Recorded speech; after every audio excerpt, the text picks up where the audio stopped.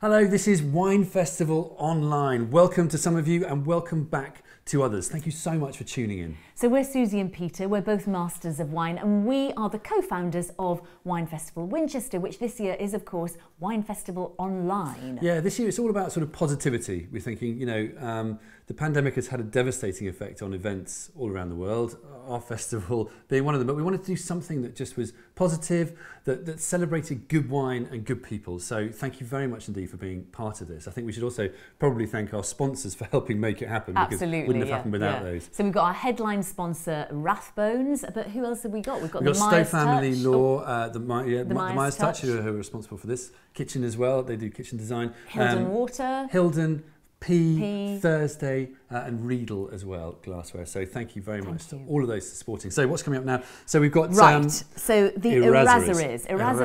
So Errazuriz are a Chilean winery, and we have got I knew I wouldn't be able to say that. Francisco Baettig. Thank you, the Chief Winemaker. He's going to be talking to us. Yeah. No, you can't get, no, seriously. So Errazuriz is quite historic, founded in 1870. So they're celebrating their 150th anniversary this year. Congratulations to you guys. Well done. That's a great record, isn't it? Do you think they were too busy with their 150th anniversary to actually to record a long enough masterclass? Yeah, so we've got a little bit of explaining to do, which is partly why we're rabbiting on a bit. Get tasting. If you've got the wines in front of you, if you've ordered the wines or you've got some Errazuriz wines, get tasting. Probably start with the Sauvignon Blanc, then we move on to the Chardonnay. But definitely get tasting because we have to explain that Francisco is a very, very busy man. He's one of, if not the top winemaker in Chile. He's very much in demand. And for some reason, he only managed to record 10 minutes of a masterclass. He did. We did ask for 20 or 25. We've got 10. In fact, I think we've got 9. So what we thought... Yes. Indulge us here. Go with us, please. Peter is quite an expert on Chile, as many of you will know. You've lived there, you've worked there, you've written books about Chile. You're the chair of the Decanter World Wine Awards for Chile. I'm trying to think what I do. I'm not really sure. I do know, but this is what you've told me anyway. Yeah. Anyway, so he knows quite a lot about Chile. Don't believe a word. So we thought what we'd do. I thought what I would do is quiz Mr. Chile for a few minutes before we listen to Francisco, who really knows what he's talking about. Only joking. Anyway, so Peter, compare the two versions. You have lived and worked. I've got my notes here. Oh, there we go. You have lived and worked there in Chile. Yes. Visited regularly, written books, etc. etc. As an expert on Chilean wine, what is your take on it? That's a massive question. I'm excited. We need to fill time. I know, it's filling time. No, I'm excited. Chilean wine is one of the fastest moving wine scenes on the planet. It's developing so quickly. It's a nightmare for writers and people like me because we like to issue definitive verdicts. And actually, you go there, you see it, it's amazing, you write about it, and then it's immediately out of date because it's moving so quickly. And when did you write your book? So I wrote my book 2004, I think it was, or 2006. But yeah, things have changed dramatically since then. Every year, things seem to change, and it's a good and a bad thing because novelty for novelty's sake is not brilliant. But in Chilean wine, you get the sense that the strides they're taking every year are massive, and we're starting to see, Chile's obviously famed for its kind of cheap and cheerful Sauvignon Blanc, Chardonnay, Merlot and Cabernet, but actually they're starting to make such interesting wines from a different range of great varieties, Pinot Noir, Syrah, Riesling, Gewürztraminer. So I was going to say, you visited quite recently. Yeah, in February. Which seems like another sort of era. We've gone through a lot since February, haven't we? This year. What did you think when you went there? What was the most exciting the most exciting things that came out of that trip? So we wine writers get overexcited quite easily, don't we? But I did 2 things on that trip, or saw 2 things that really excited me. First one was I went right down to the far south. So Chile obviously is this narrow, long strip of a country which it crosses the most amazing latitudes. It's something like the distance between London and the Sahara. So if you think about that, and you have all different kinds of climates in between. I went right down to the south, which of course in Chile is cold. To the island of Chiloé to spend time with Montes, who are developing an experimental planting there. Now, this is super cold territory, quite rainy. It's totally different from the Chile we've known before now.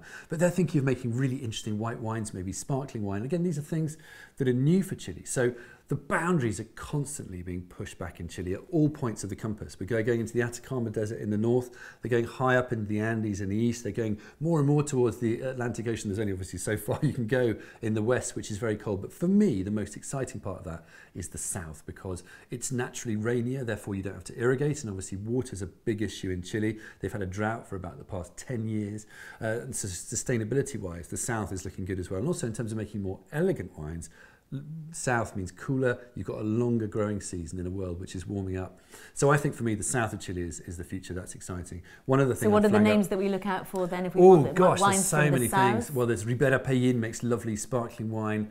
But even just the regions in the south. What would we look out for? Yeah, well, Osorno, I mean, the Itata? Austral is a good name. Itata is a valley in the south. It's not super far south. Malleco is a really lovely valley starting to make. We've just tried some great Chardonnays and Pinots from there, haven't we?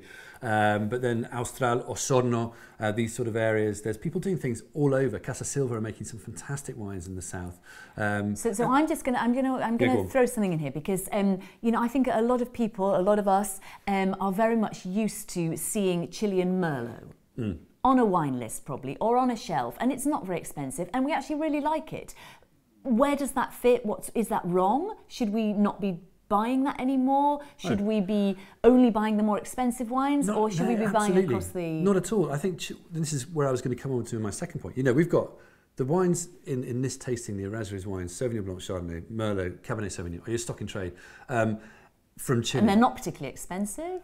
But this is the thing, value is transferable. So value can be good value at £3 or £5, but it can also be good value at £12 and £20, because what that means is, at that price, it's good value compared to other things in the market. And I think that's what Chile is doing brilliantly now, particularly between, say, £8 and £25.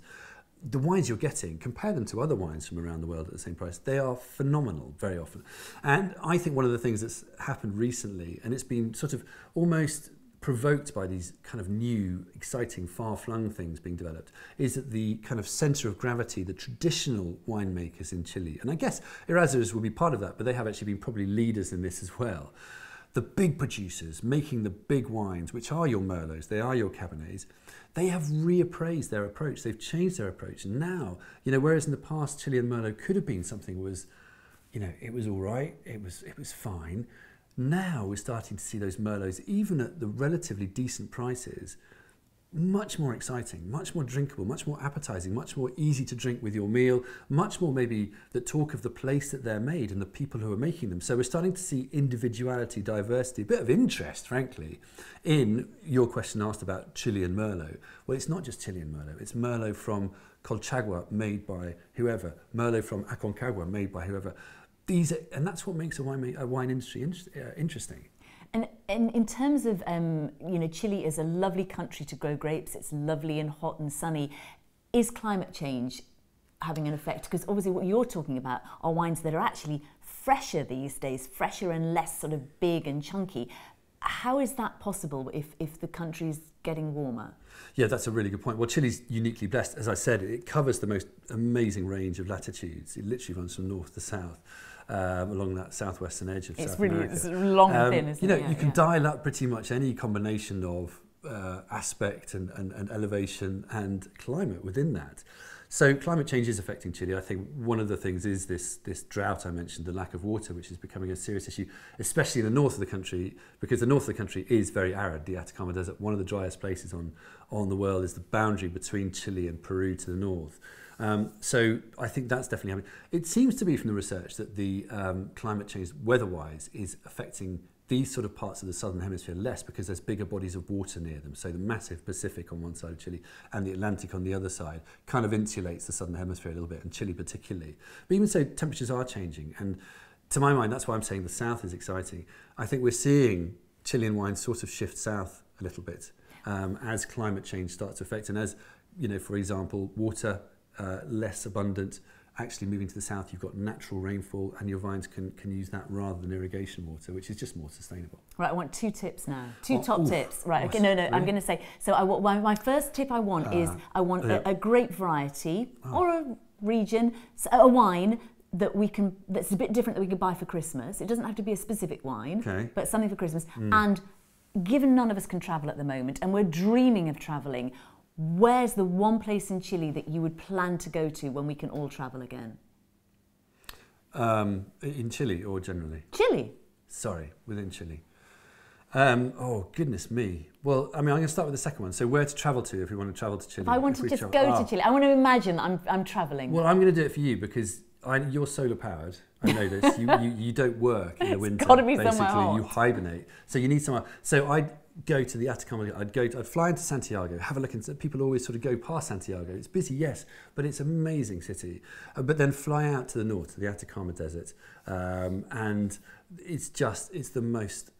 It's like being on the surface of the moon. It's like being somewhere completely different. If you want to go somewhere after all this is over and we can travel, that is just like takes you totally away. The Atacama is amazing. San Pedro de Atacama is an amazing little oasis in the middle of the desert. There are salt flats, there's flamingos, there's geysers, there's hot water baths. The hotels are amazing. You can eat and drink like a king, and that's the place to go. If not, go down south, but it's colder. You sort of more iceberg type territory. Glaciers. Stop. Okay, but the lakes are amazing as well. Hot. So I'd say that. And geysers. In terms of why, oh gosh, that's really. I mean, I would revisit Chilean Cabernet Sauvignon because this is something which again people think, oh, maybe it's a bit boring, Chilean Cabernet. Seriously, the styles that are being produced now, so elegant. At the top end, they are amazing. How much do I need to spend to get a really nice Chilean Cabernet? Well, I mean, that depends. I mean, but I'd say, £20 for a really special bottle, £25, you can get some amazing wines, probably worth, twice as much from elsewhere. But, we're seeing Chilean Cabernets at 50, 70, 100 and over, and they are an Errazuriz serious wines. Well, yeah, I mean, they have some Senya, Eduardo Chadwick, are serious top-level bottles.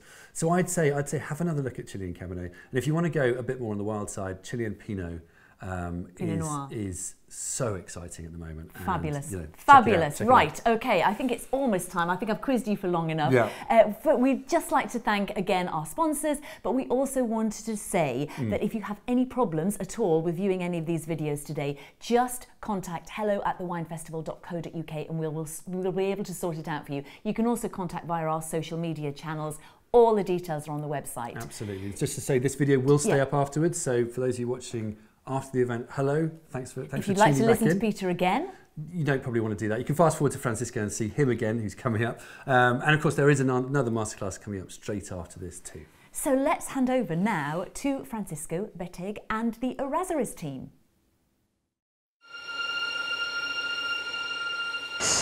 Hello.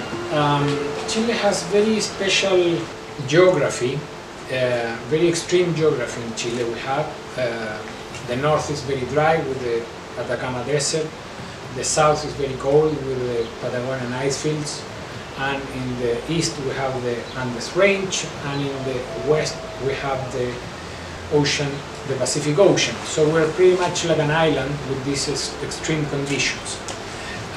But in the central part of Chile we have a diversity of soils and a Mediterranean climate with a long dry season and most of the rain concentrated in winter that allow us to produce and fully ripe and produce world-class varieties, particularly red varieties like Cabernet, Merlot and others. And in the coast, since it's cooler because we have the Humboldt Current influence, we can produce beautiful wines under the cool climate conditions like Sauvignon Blanc, Chardonnay and others.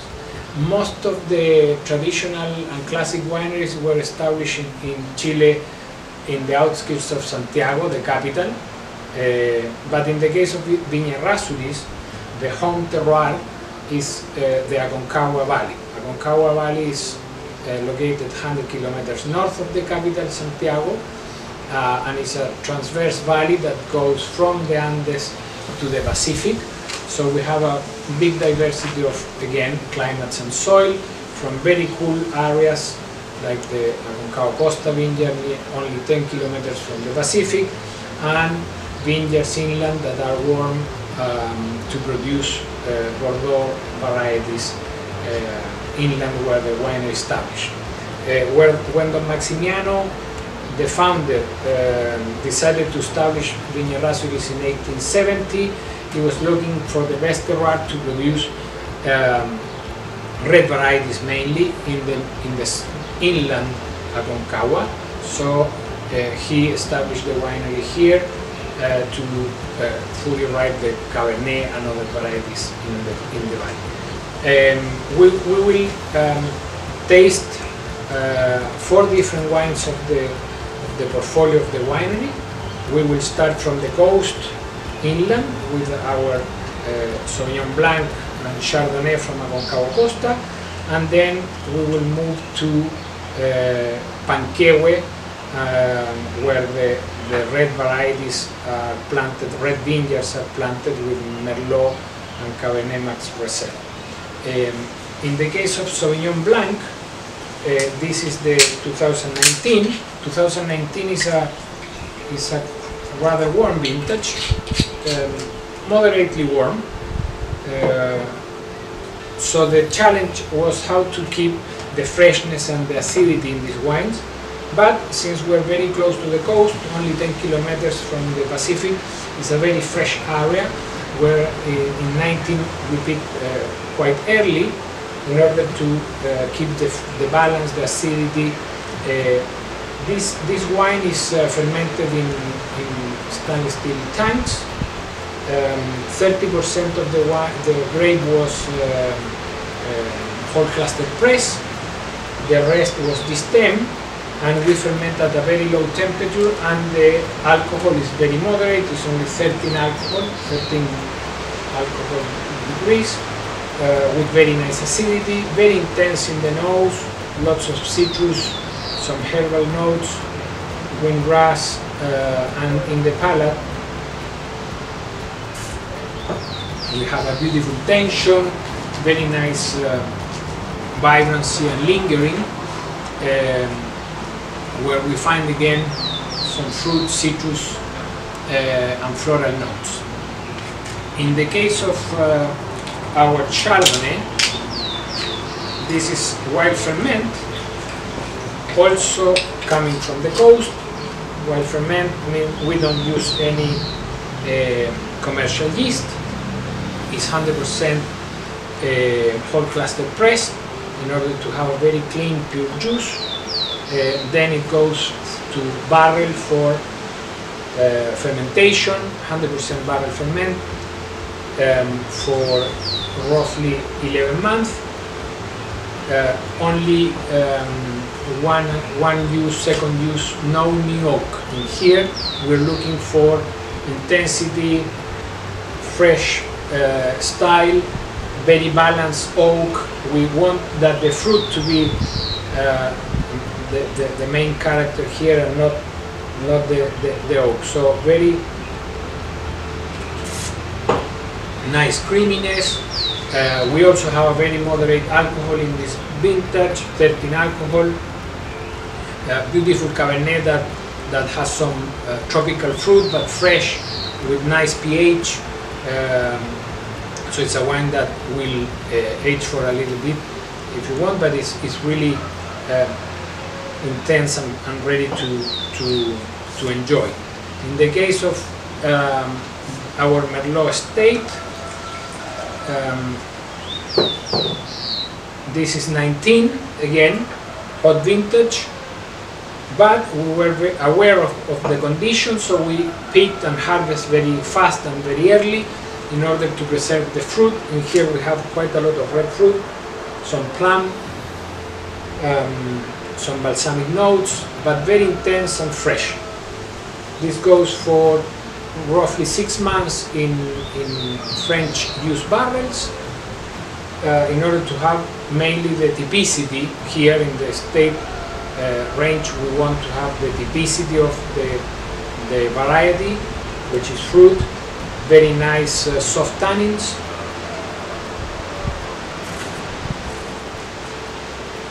That goes very softly in the palate. It's a wine that shows the freshness that we can achieve in these places because we pick quite early, so it doesn't reflect a hot vintage. And finally, our Cabernet Sauvignon 2018 Max Reserva. This is a beautiful wine that is very important for Vineyard Errazuriz because where we can showcase the potential of the valley, the terroir, in order to produce a very, very complex but affordable Cabernet. This is, of course, hand-picked, goes into the sorting table, then fermentation in stainless steel tanks, and goes to barrel French oak for 12 months. And after that is bottled, and the wine is showing the cassis, all the typicity of Cabernet, a little bit of cedar, red fruit, blueberry, and a lot of structure, but the tannin is very round, it's very polished. 18 is a beautiful vintage, considered to be one of the best vintages ever in Chile. Very balanced in climate, so we managed to produce a really beautiful Cabernet that has some years to evolve and to improve in body. We invite you to celebrate with us the 150 years anniversary. We hope you enjoy our wines, and thank you for your support. Cheers.